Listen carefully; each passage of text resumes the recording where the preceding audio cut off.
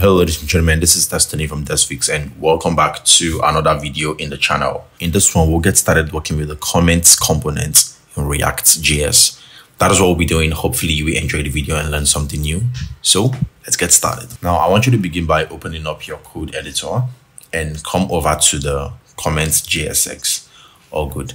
So the very first thing that we will do is go ahead and create new states. I'll call this one comment, and also set comments. Okay, and then this should be initialized with an empty array just like this. And I also need another one. Don't worry, we'll work on this one later. So the very first thing we need to do is fetch comment, right?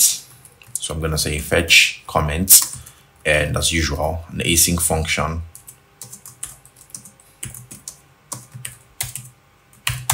And then what we need to do over here is go ahead and make a GET request to the endpoint. So I will say let, or you could use const instead.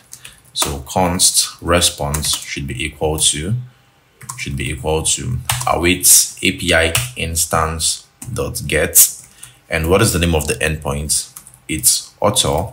And remember that we already have this here in the dashboard. So if you don't want to type all this out, you can pretty much just grab it from here. See this, that is it. So you can grab it from there and put it down here. Good. So this is exactly what I wanted. The only thing that we need now is to bring in the user ID. Firstly, import everything that we have over here into the comment, just like this. And also remember the user ID, which is this one. Also bring it into the comment. Good. So when you have all this, go ahead, use the use effects hook to call the fetch comment function. And please do not forget to add in the empty dependency array over there. So when this is done, that is pretty much it. Now I want you to, okay, we are setting comments over here. It should be comments with an S. So now I'm gonna go ahead and loop through the comments that we have. So this is an item. I will collapse this. How many comments do I even have there? Okay, just one. Good. So let's go ahead and loop through this one. I will say comments.map, and then over here I'll add in C and index. Okay, then take this, put it down here. So let's see. Now you can see that we've got like 4 comments over here. So one thing that you could do is go ahead and add in a margin bottom of 4 or 3 to space out the comments, you see, and there you go. So with all this out of the way now, we could change up some things. Remember, I told you guys that if you don't need an image over here, you could as well go ahead, get rid of this image, and there you go. Our comments will then look like this. But if you need a dummy image, a custom image, you could go ahead and grab one, just like we did in the previous tutorial, and pretty much put it down there. Okay. So now let's change up a couple of things, starting with the date. There's something I want to check out. Do I have moments in the plugin? Because having moments in the plugin really comes in handy. So wait, hold on, let me see the plugin. Yeah, I have moments over here. So let me import that. It's moment from moment. Perfect. So the very first thing here is the name of the person that made the comment. So instead of Eleanor Pena, what we could say is passing the c.name. So I wanted to see what that was actually called. That's it. And then instead of this over here, you go ahead, passing moment, then passing c.date. So with this now, you don't need to do anything again. It's automatically format the dates for you. That is because I've created the simple function over here that formats the date for us in a way that can easily just pass in the date here without passing in every other information for formatting the date. So after you've done that, that is pretty much what I want. Remove this div. I don't think I need that div. And for the comment itself, that should be c.comment,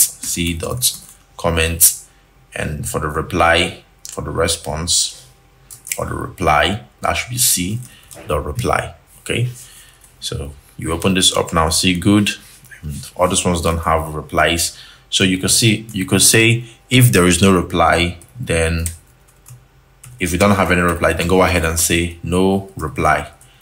So see, the ones that don't have reply shows no reply. That is okay. That is very good. So that is pretty much it with the comments. The only thing that I want to do now is something very, very simple. You can see that right now when I click on any of this, it opens up all the response boxes, which is something that is not really responsive. So how do we make it in a way that it should open up just one of the boxes, and it should know the one that we clicked on? So what you want to do is this: wrap this ID in braces, change the quotes to backtick so that we can write JavaScript variables in here. So open this up just like this, and I want you to say c.id dot to string. So if you don't convert it to string, it will just be a number that's appended over here, and most of the time that will not work.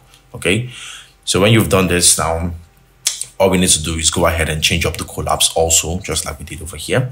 So if you want, you can still take the same thing here, but before we even do this, let's convert all this to backtick. Convert this to backtick, and also convert this to backtick. Good. And you also need to do the same thing for this one over here. Backtick, backtick. And if you be using backtick, make sure that it's in the braces, okay? So that you don't have an issue. Now I'm going to take this, just this piece of code, and append it to the back of each and every one of this. So what this will do is it will then go ahead and make this to be dynamic. So this collapse over here needs to have dynamic IDs to know which one it should open. So with this now, it will be dynamic, which means if I click on this, see, only that one opens up. If I click on this, only this one opens up. That is very, very cool. So now let's go ahead and work on the response, pretty much replying a user or a commenter. I don't know, is that actually a word? Commenter. But let's just work with that. So I will duplicate this one, and I want to change this to reply. And this one is going to be called set reply.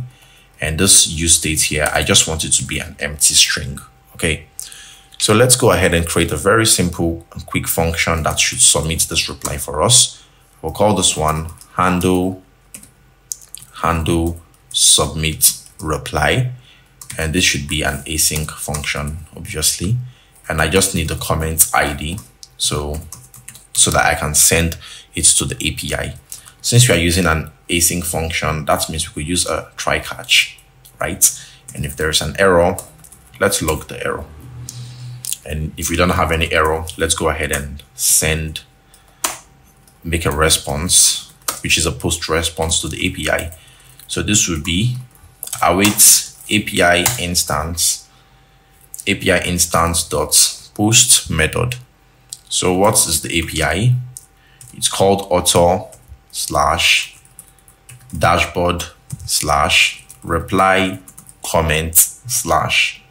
Okay, and please do not forget to pass in the comment ID. So comment_ID should be comment ID, and the reply text should be the reply coming from the state. Okay, so after you have done this, you can go ahead and console.log the response.data to see what it gives back to us.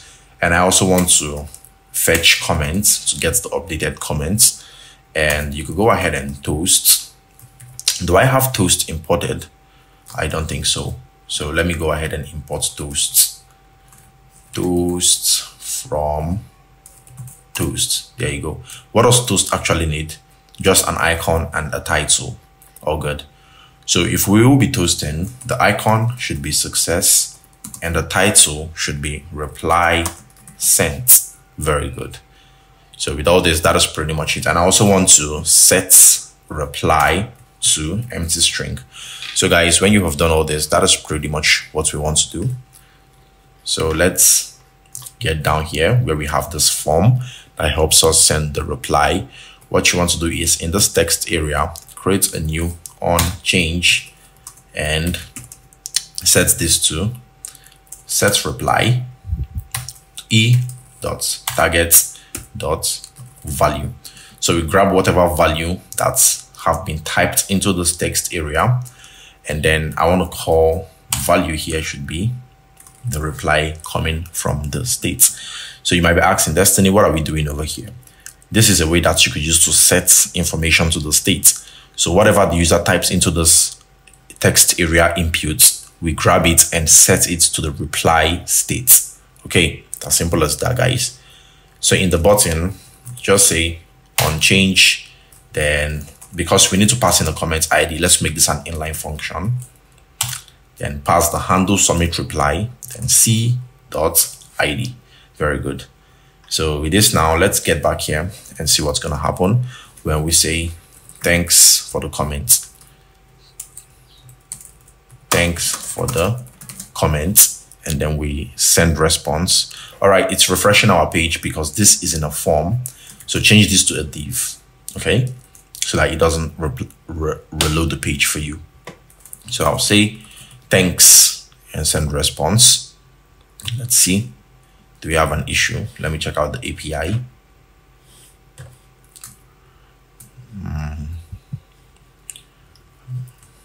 Response, this. It didn't make a call to the back end. It didn't make a call over here. So I think that's an issue. Let me try this again. And also I want to open up my console to see what's happening.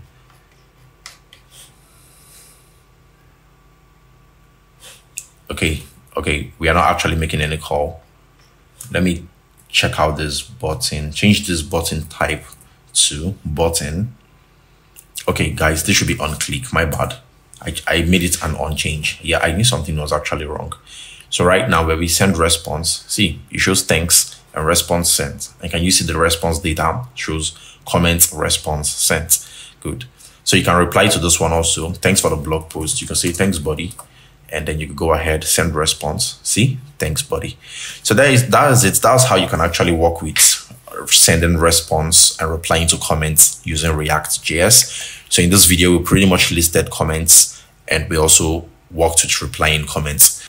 If there is something that you don't understand, please let me know in the comment section below and I'll be very happy to help you out. I hope to see you in the next video. And until then, mad love, peace out.